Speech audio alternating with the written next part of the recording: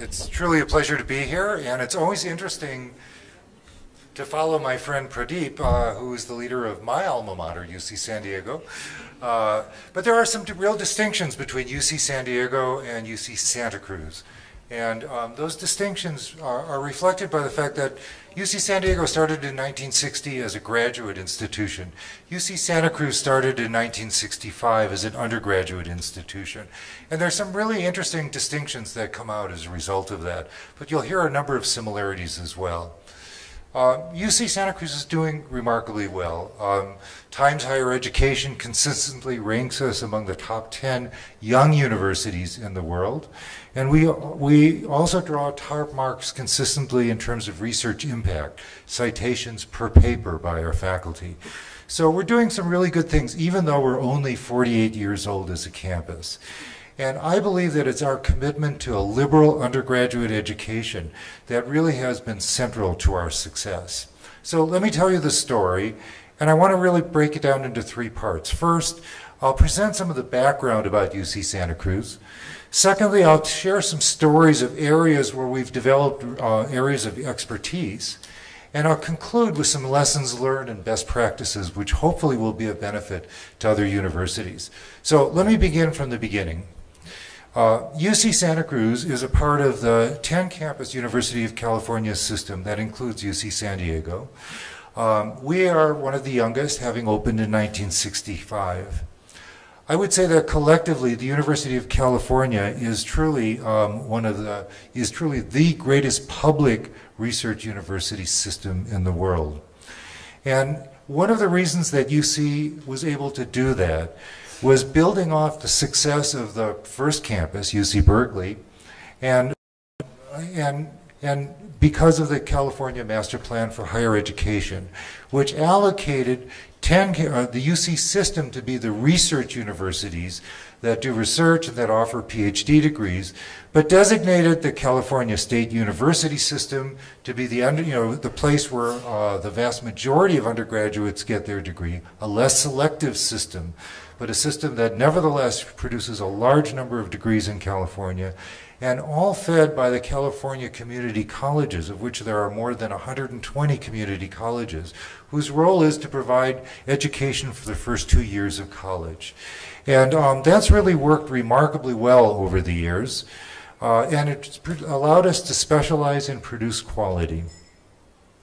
At the core, UC's mission is teaching, research, and public service.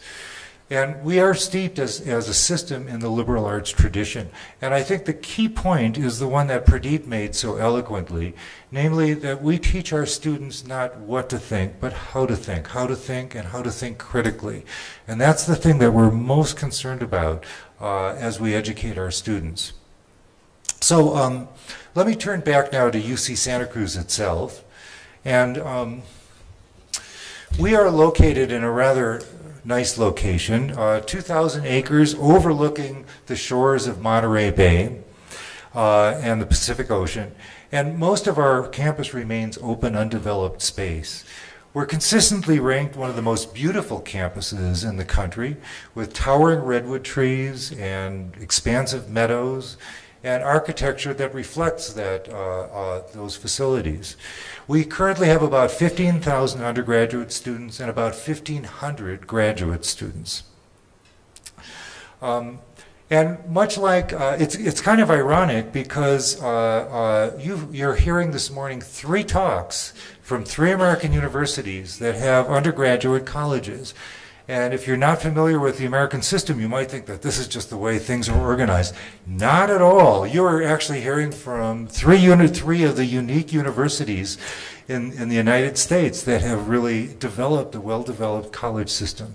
Our college system at UC Santa Cruz is a little bit different than UC San Diego. Our colleges are smaller, typically around 1,500 students each. We have 10 undergraduate colleges. And they reflect a part of the vision of our founders to create an experience for our incoming students so that they could share a living learning experience. So our students take a core course in each of the colleges that reflects some of the values of the colleges. But they have, much like UC San Diego, the opportunity to be a part of a major research university. So it was our efforts, or our founders' efforts at the beginning, to create what was the best of both worlds.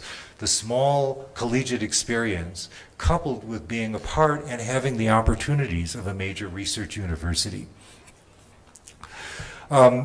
They envisioned students, working side by side with researchers and scholars, and they also presumed a major ability to cross disciplinary lines, and I think that's actually worked.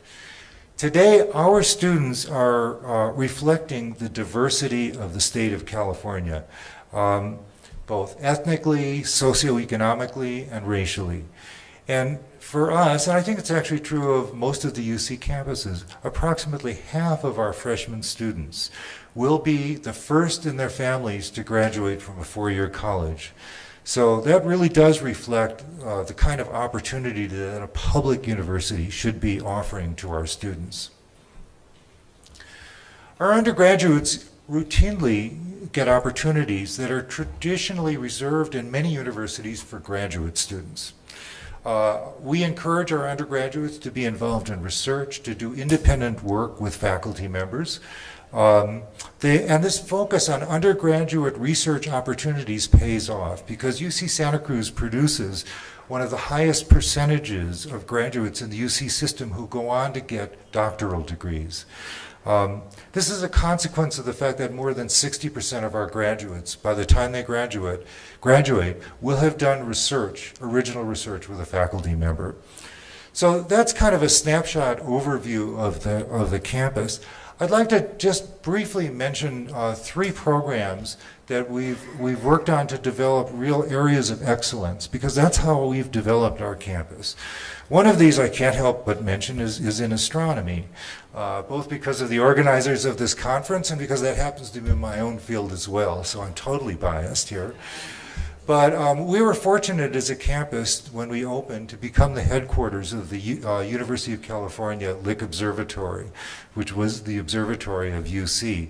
But since then, on our campus, we developed the concept of a 10-meter telescope, which 20 years ago became the two Keck telescopes in Hawaii, which have been leading ground-based facilities for all of astronomy around the world since then. And we've developed a world-class astronomy department as a result that's revolutionized the design of telescopes and has really been at the forefront of active research, both in terms of the discovery of new planets, the development of understanding of how structure formed in the universe, and the discovery of some of the earliest galaxies that have ever been formed. So that's the kind of research and research impact that puts a campus on the international map. You don't have to be great at everything, but you do need to have centers of excellence that can really do that. And the kind of unique facilities that we've developed actually invite international collaborations.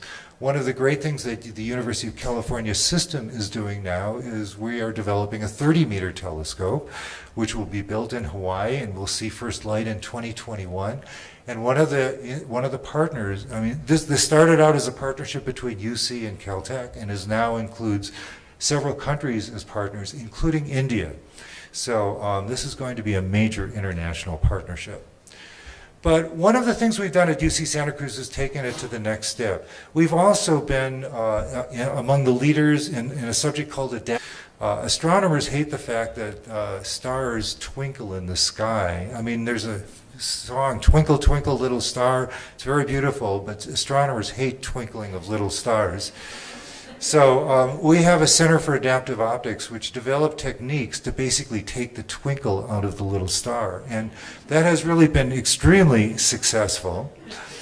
But we've even taken it further and used that technology to develop microscopes that actually can probe into cells, see individual chromosomes and study individual chromosomes. And that's one of the key things, the kind of interdisciplinary that allows you to take a subject matter in one field and really apply it to other fields as well.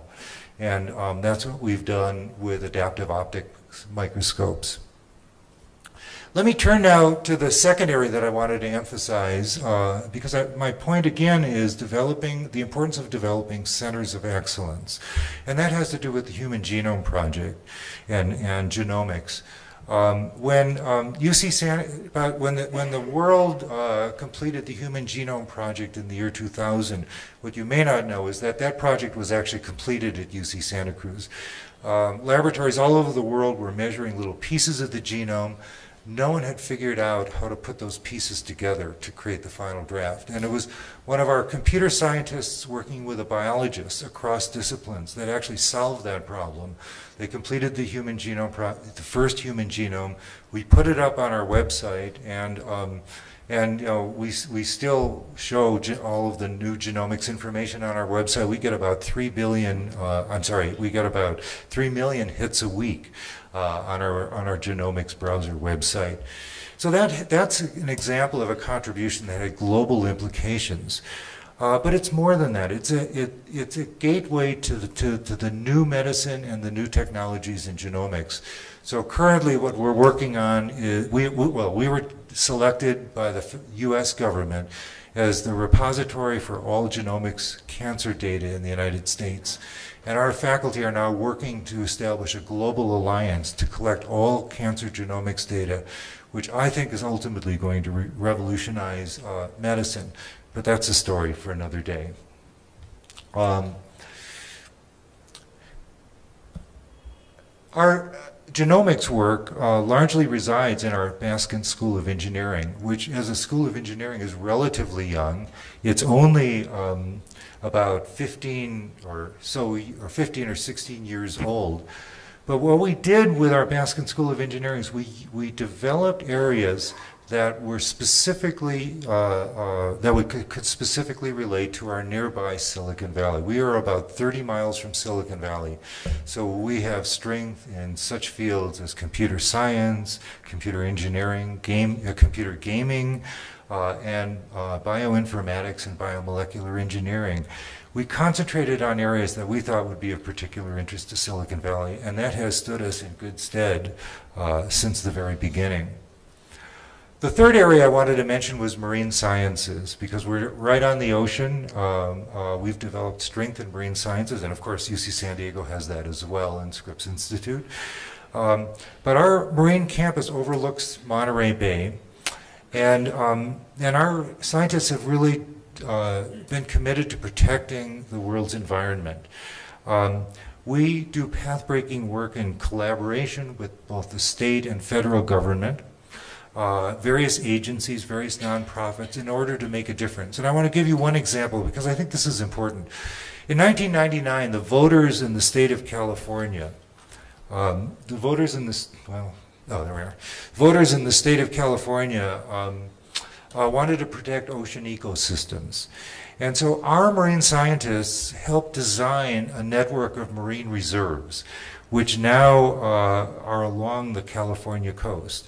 And those reserves are home to one of the largest conservation networks in the world. And as a result, marine life and habitat are rebounding in those marine reserves.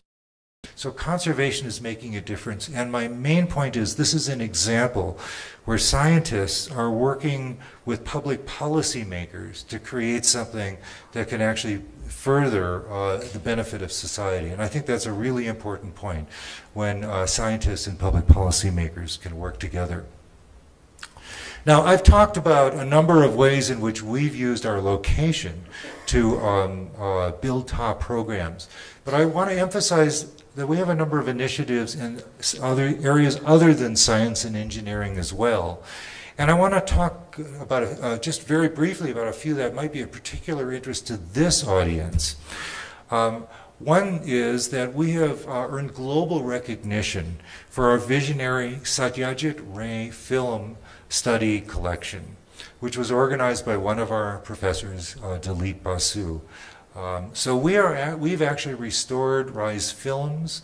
We have this world-class archive that is dedicated to the preservation and sharing of Ray's cinematic legacy.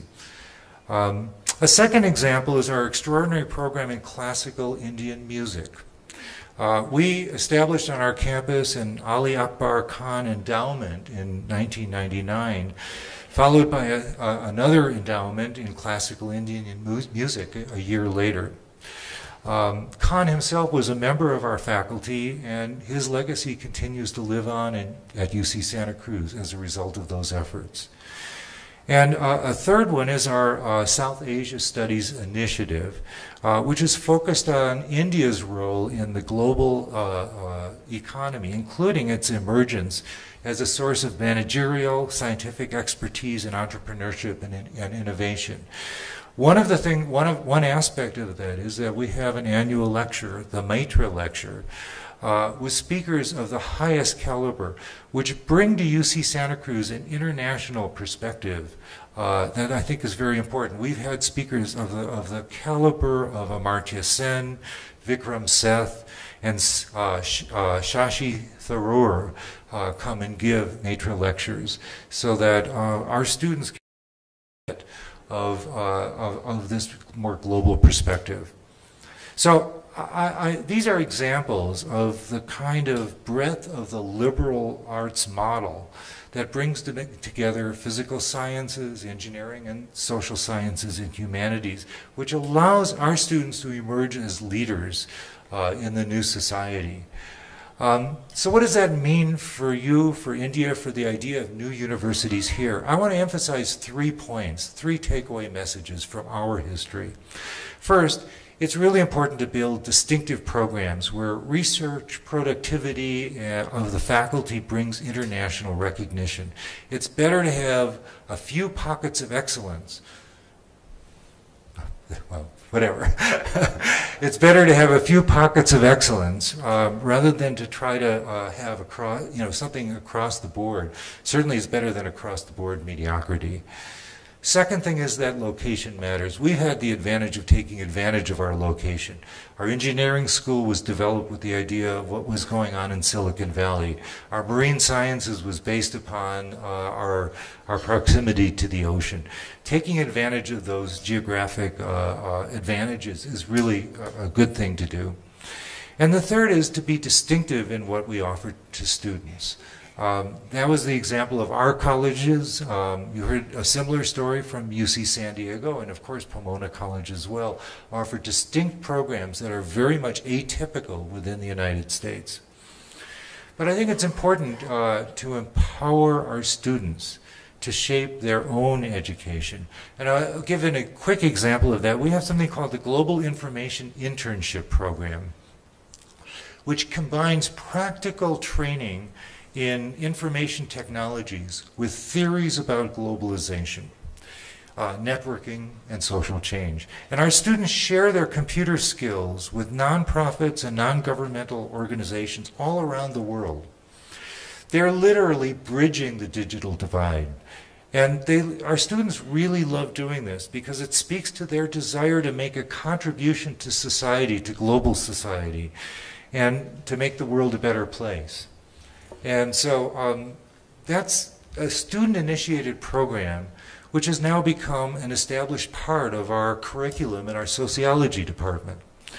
And that brings me to the final point I want to make, which is that a global perspective really matters. We really need to think of ourselves as a place in the world rather than a place in our locality. And that's really needed for our students as well. Because faculty want it, faculty collaborate, our students need it, and everyone benefits.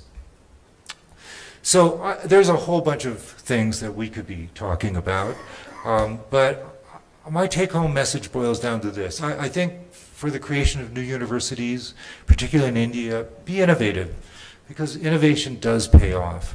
And do things differently is a part of the pursuit of a vision. You've heard different models here of different visions of how a liberal arts college can operate, I think all successfully. Our founders knew that students would benefit from UCSC's unique approach, and that vision helped attract bright, creative faculty who think independently, collaborate across discipline, and really are an inspiration for our students. Their research and discoveries push the boundaries of knowledge in important ways. So as you build your own academic traditions, as you develop your own models of liberal education, I encourage you to be bold, be daring, and don't feel beholden to conventional approaches. Thank you.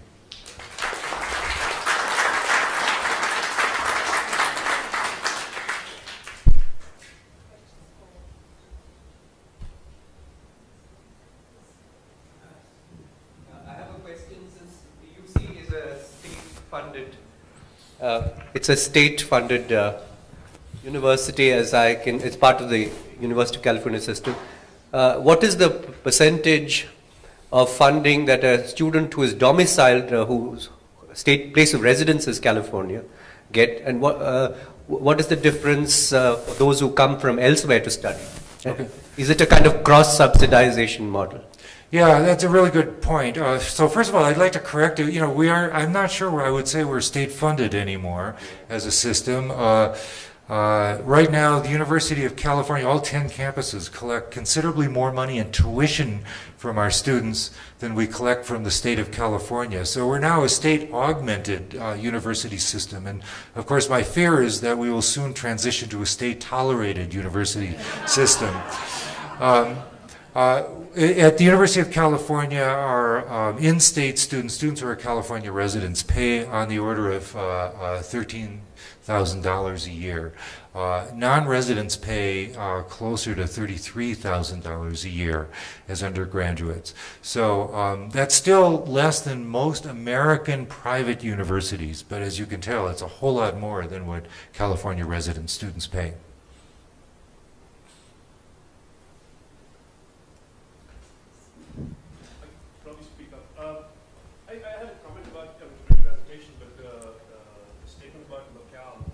Particularly reminded me of Indian bias towards building all universities, including all the new ones, in metros. You know, they're all in giant metropolitan areas. There's a sort of thing that if you're rural, you are not part of the Indian educational system. There's a bias against it, which I admire the American way. I'm from the frozen tundra of Northfield, Minnesota, so of course I have my own bias that way. But I wonder if you could expand on any comments about that with the U.S. educational system and any advice or perspectives for the Indian system? It's an interesting question because as an undergraduate student, I attended an urban university myself, and I could say it didn't do me any harm. But on the other hand, if you look at the University of California as an example, almost all of our undergraduate campuses were located kind of outside of major urban areas. Even campuses that you associate with a big city, UC San Diego being an example, they were located well away from downtown San Diego. And it's only after the campus was established that industry built up around the campus itself. I would suggest that for students there is some real advantage to being located away from their own comfort level. And that encourages students to reach out, to do new things, and really to form relationships with other students and with faculty. So I think there's a huge advantage to the non-urban, non-commuter approach to education. But it doesn't mean it's necessarily bad. It just means it doesn't take full advantage of what's possible. I really appreciate that you are having this telescope, the Genome Project, and the mission that you have, the marine studies that you do. How are you relating all this research to the day-to-day study of a student in the college? So actually, how does this relate to our day-to-day education of students in the college? Well, in several ways. One is, because we're a research university, our faculty actually do try to include recent research advances in their teaching in the classroom. Secondly, and I think this is really important, because we so strongly encourage our undergraduates to be involved in research projects, they have a real opportunity, once they've gotten to know a faculty member, to do research under the supervision of a faculty member. And for our students, that's an eye-opening experience. It's not, when you actually do some research, even if it's a relatively small piece of research, to realize that suddenly you understand a little piece of the universe better than anyone else around in the world is really an important aspect of human growth. And so our students benefit in that way as well. So thanks, George.